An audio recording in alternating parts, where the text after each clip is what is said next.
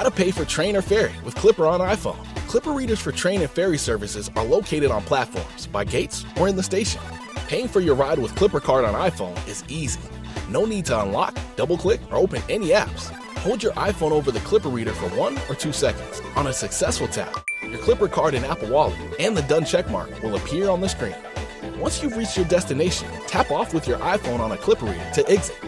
So you are charged the correct amount for your trip. If you try to tap on with your iPhone but get an error message, you might need to hold your device over the Clipper reader longer for the tap to register. Thanks for riding. Learn more at clippercard.com.